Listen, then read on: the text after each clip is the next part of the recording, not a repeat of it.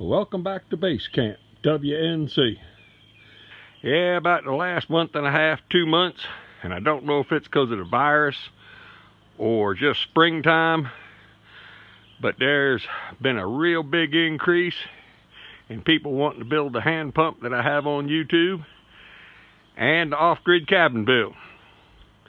So like I said, like the title said, this is a new twist on it, and I've got some people that have built my hand pump. They owe me some videos and pictures because I want to give them their 15 seconds of fame, and I want to shout them out. And if they have a YouTube channel, I'll put that on there and give them their name.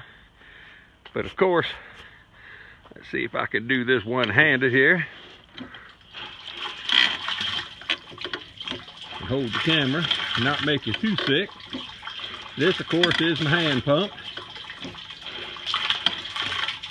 And the builds are all on YouTube, and now I'm going to show you the twist I've had for it for a while and some of the justifications in the build. Well, here it is.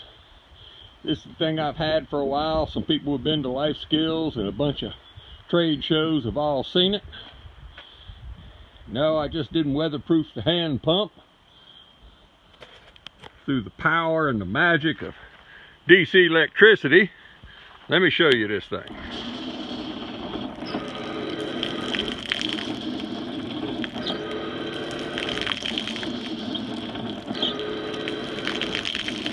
Now, for everybody who doesn't want to hand pump it, I got one with a motor on it now. Hopefully I've sparked a little bit of interest in some people.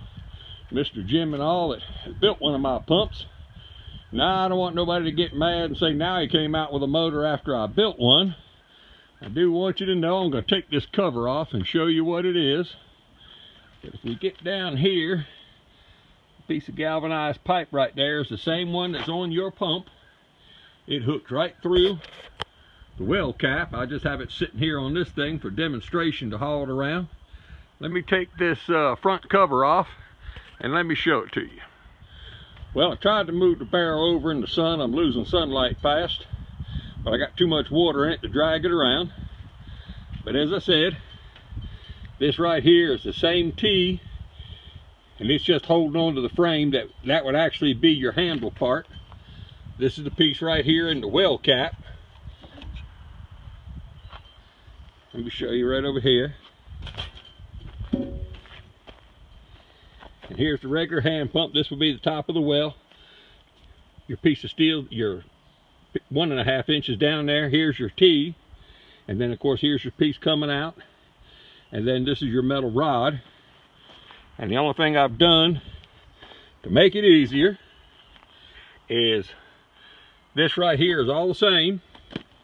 I'm using the sucker rod right here. One, so it bends. And two, because this thread right here will screw right into this fitting. And basically, this thing right here is the ball joint on the front of a lawnmower. And all I did was weld some 1/2-inch nuts onto the chain.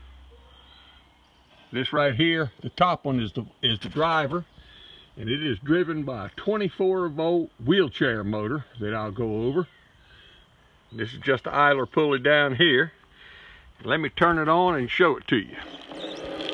Well, here it is running. I'm trying to get back so the noise isn't too bad. But it just goes round and round, and that fiberglass sucker rod makes up for the bend in it. But that's all the harder it is. I got number 50 chain on here just because that's what I had. I had it in the gears. I'll show you how to use it if there's some interest in it. But that's a 24-volt motor, and we're running it on 12, so it only runs about half speed. We're going to have this thing hooked up for a variety of different things. We've got some of them up on top water towers 20 feet high that are hooked to solar panels. And when the sun comes up, it just pumps until the tank's full and the electric switch shuts it off. But that's all it is to it. There's less than $100 in the whole build. And yeah, you could clean it up, but I try to do these builds to where everybody can do it.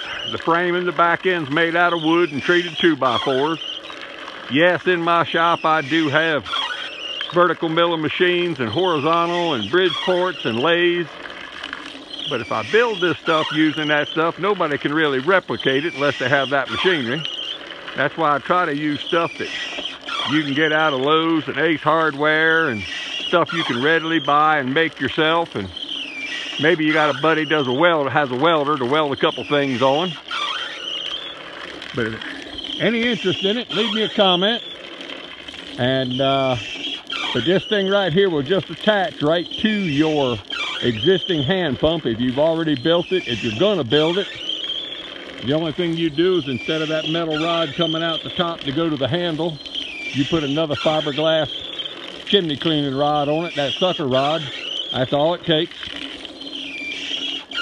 But as usual, like, share, subscribe, tell your friends about it. I thank everybody for my 1,000 subscribers. And like a politician and everybody else, I'm greedy. I'm going for 2,000 people now. So, I guess like every first-term president, what they want is a second term. Well, I got 1,000 subscribers, so now I'm going for 2,000 subscribers. So like it, share it, tell your friends about it, and maybe the rest of this weekend I'll do a tear down and build and show you how it's all put together if anybody's interested. Thank you for watching.